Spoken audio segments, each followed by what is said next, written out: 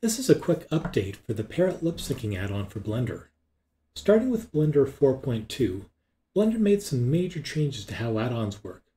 This required me to rewrite a lot of the code, and the end result is a new release of Parrot, version 1.1.0. The good news is that the new engine it uses, Allosaurus, is language neutral, so it should work with any spoken language or even gibberish.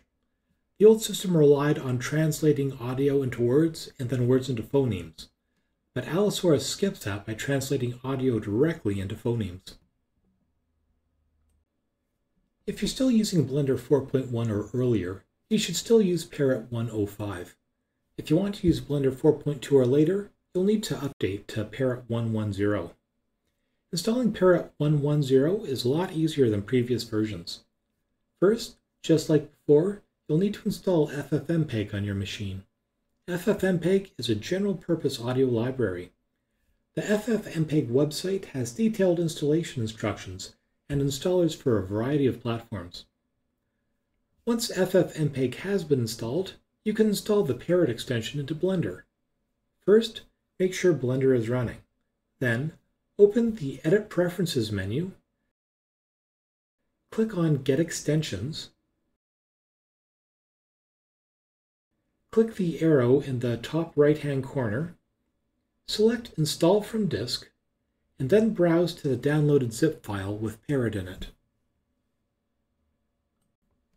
Parrot 1.10 has switched to the Allosaurus engine, which translates audio directly into phonemes, so there's no need to specify a particular language anymore. This rewrite also removes the option to scale poses based on the voice volume, since this does not really reflect how the mouth actually moves, and it helps to simplify the code. Anyhow, Parrot still works pretty much the same way it did in earlier versions.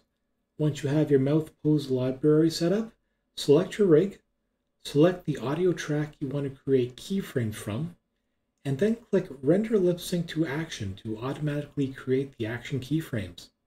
Or, if you want to generate an NLA sequence instead, you can click Render Lip Sync to Object NLA.